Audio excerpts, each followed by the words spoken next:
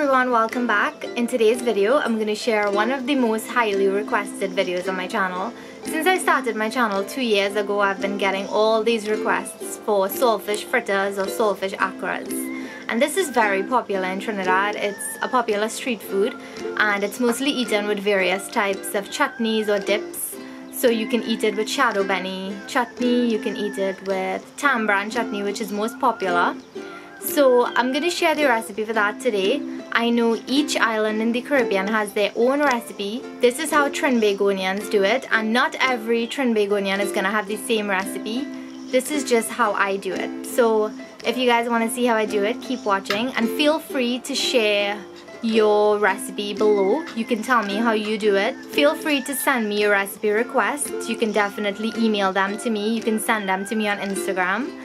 So if you guys want to see how I do the recipe for this saltfish accras or saltfish fritters, then keep watching. So I've added some saltfish or salted cod or bacalao into my boiling water. And what you want to do is wash this very thick layer of salt on the outside. You want to wash that off before adding it to the hot water. Because the reason for boiling it is actually to get out most of the salt that's in there. So you just want this to boil for about 15 minutes, and I'm going to boil it twice.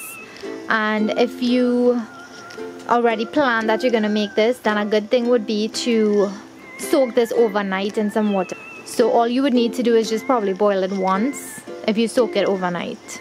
But usually what I do is I boil it twice and then I taste it to see if most of the salt is out of there, and then I'll just use it as it is. And the types of fish that they use to make this saltfish are cod and pollock. So I'm using pollock today. Haddock is also used, but cod and pollock are the two most popular ones. So just let this boil. I'm gonna let it boil for 15 minutes, and then I'm gonna drain the water and let it boil again for the next 15 minutes. And when you drain the water, make sure you wash out the fish properly and then add more water to the pot. Over here I have some finely chopped seasonings that I'm gonna add to the batter. I have some really finely chopped onions here. If you know me, I don't like to bite into a very big chunk of onion, so I tried to chop it as finely as possible. And you know I have to add some Bandhanya or Shadon Beni, also called Culantro or Recao. And you can't forget the hot pepper. I have a Scotch Bonnet Pepper here that I chopped very finely. You can definitely omit this and use a jalapeno or any type of mild peppers that you want to use. I also chopped some celery leaf.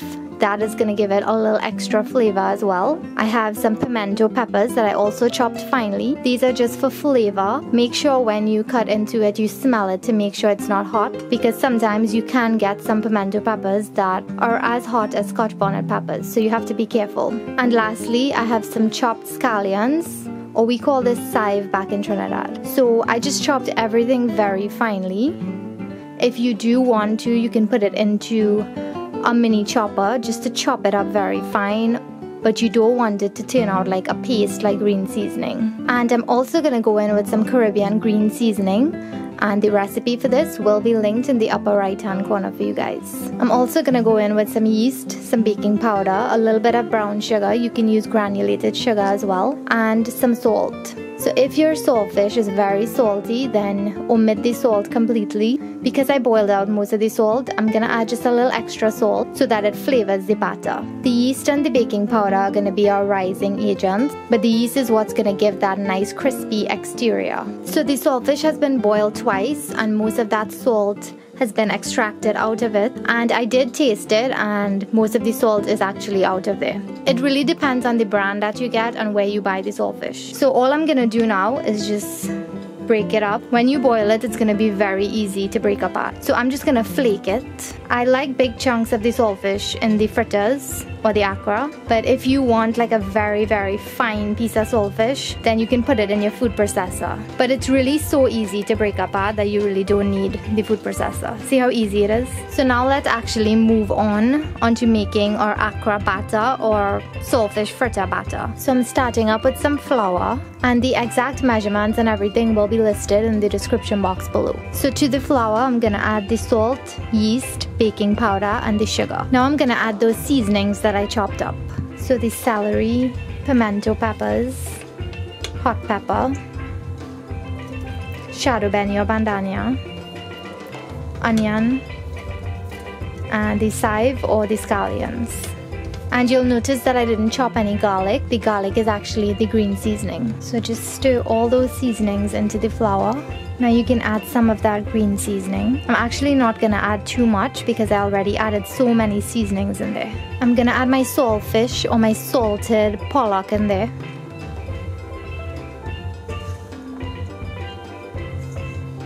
And lastly, you're gonna add some lukewarm water. And you wanna make sure the water is warm because you know we have yeast in there and the yeast needs warm water.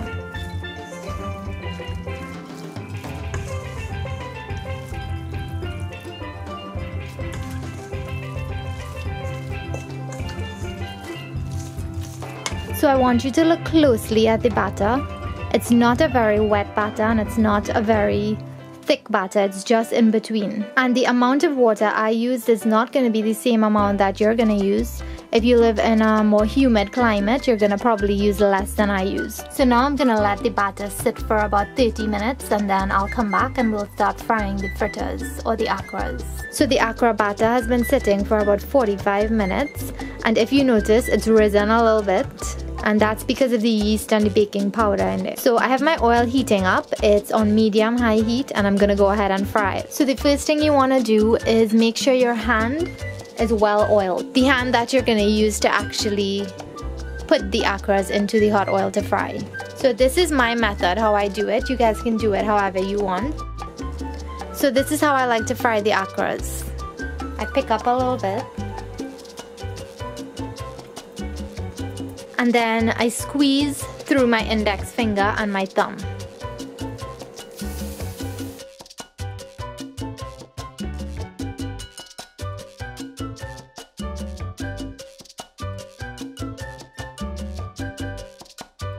And you want to make sure you don't overcrowd the pan. And go ahead and give it a turn really quick. It's starting to get brown really fast. So I want it to cook evenly and have a nice golden brown color. So these are similar to how I make pylori. I just switched out a few ingredients. So you want this to fry for about 5 minutes. So these Accras have been frying for about 5 minutes and they look lovely. See that lovely golden brown color it has on the outside? That's what you're looking for. So I'm gonna place these onto a plate lined with some paper towels and I'm gonna show you how to spoon it out into the hot oil using a next method. So I'm gonna use this measuring spoon and I'm gonna pick up some of the batter with it. And make sure that it's oiled so the batter is gonna slide right off into the hot oil. And I'm just gonna use this spoon to help it to come out of the measuring spoon.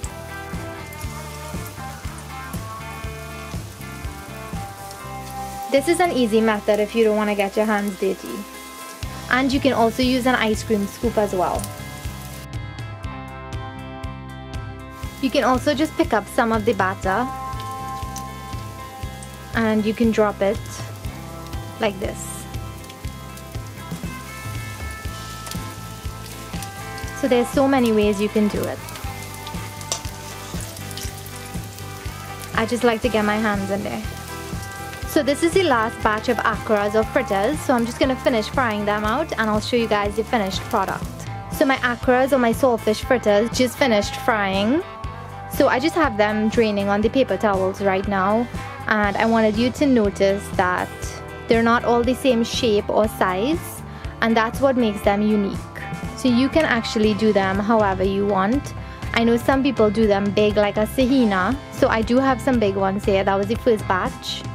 And then you can make them small like a pylori as well. So it's totally up to you how you want to make them. So in Trinbago, the most popular way of serving these Accras or saltfish fritters is with tambran or tamarind chutney. So I have this chief brand tamarind chutney for a while now that I got from the Callaloo box. So I can't wait to try it out. I'm gonna pour some in here. I also received this tambran or tamarind hot sauce, so I can't wait to try it out too. I'm gonna pour a little bit in there.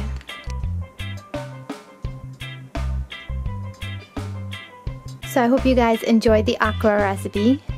Let me break into one and show you what it looks like. So this is what it looks like on the inside. It's really soft and fluffy, and then it has that nice crispy exterior.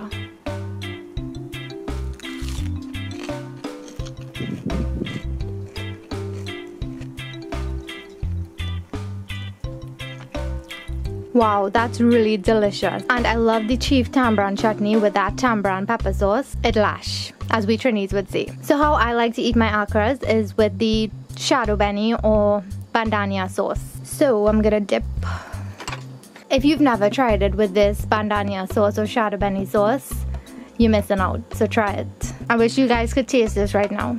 So I hope you guys enjoyed the recipe for these Saltfish Fritters or Saltfish Accras. I know you all are gonna love the recipe, so be sure to leave me your feedback in the comment section below. I know each island makes it differently and each Trinbagonian makes it differently as well. So feel free to share how you do it in the comment section below. I know you can also add eggs to this, and my second recipe is gonna have eggs in it, so look out for that one. So be sure to send me your comments, requests, questions. You can email me at spoonfuloftrini@gmail.com. I'm also on Instagram at tasteoftrinbago, so be sure to go check me out there and you can follow me, and also on Facebook at Taste of Trini.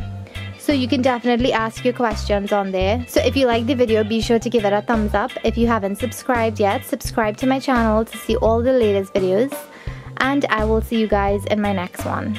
Bye.